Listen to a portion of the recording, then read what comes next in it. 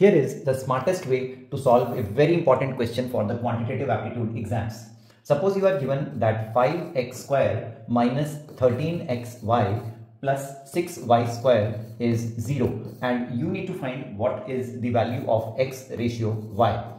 How do you do this? Most of the students will be dividing throughout by y square and then getting a complex equation in x upon y, and that will be a quadratic equation. But instead of doing that, let us solve this quadratic equation by splitting the middle term. So 5x square negative 13, and we have to get 6 5s are 30. So the factors we can find directly. They are